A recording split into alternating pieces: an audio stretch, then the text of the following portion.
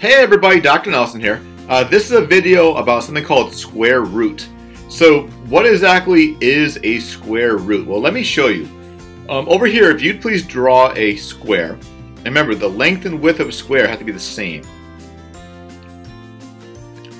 So let's say the area of the square is 4 square feet. My question for you is, what does the length and width have to be? Now keep in mind, the length and width of a square has to be the same number, right? So what number times itself will give 4? And the only answer we can use is 2 and 2. So the square root of 4, in this case, would be 2. So the square root of a number is a value when multiplied by itself gives the number. So please write down multiplied in this blank. Like that. So there's also a symbol that we use for square roots. It looks like this. So the square root of 4, I could say, equals 2. Because 2 times 2 gives us the 4. Let's say if I want to know the square root of 9. So the question is, what number multiplied by itself gives us 9? And that would be 3. And how about one more? Say if I want to know the square root of 25. Well, I know 5 times 5 gives us 25, so that's the square root. But these numbers also have one more square root. Not only could 2 be the square root of 4, but also negative 2. Alright, so negative 2, because negative 2 times negative 2 gives us a 4 as well. Here, instead of 3, it could also be a negative 3, because negative 3 times negative 3 gives us 9. And this one, instead of a 5, it could also be a negative 5. Because negative 5 times negative 5 gives us a 25.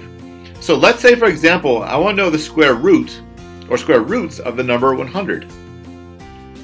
Well, 10 times 10 is 100, and also negative 10 times negative 10 is 100. So we could say it's going to be plus or minus 10. So basically, anytime you see that plus or minus together, it means it could be either positive 10 or also negative 10. Now, there's also some square roots of fractions. For example, say if I want to know the square root of 4/9.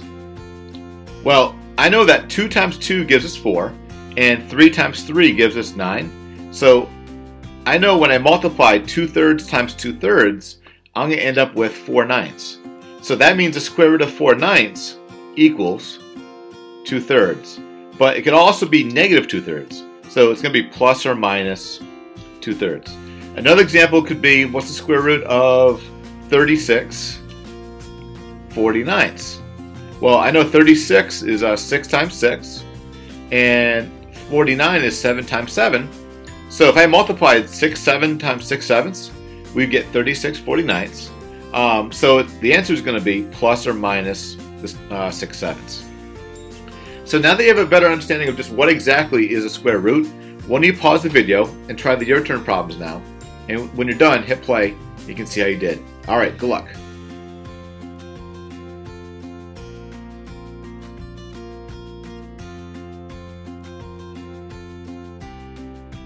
Alright, welcome back. Let's see how you did with these practice problems. So here we wanted to draw a line connecting every perfect square to its square root or roots.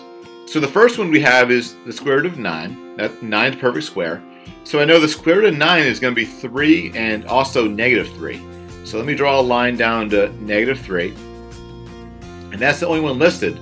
3 is not there, so that's fine. The next one is square root of 64. And I know the square root of 64 is 8 and also negative 8. So this is going to be an 8. And this one also, well, here we have an 8 also. So let's make that a negative 8. The square root of 81 is 9 and negative 9. So let's draw a line right to 9. And negative 9 is not listed, that's fine.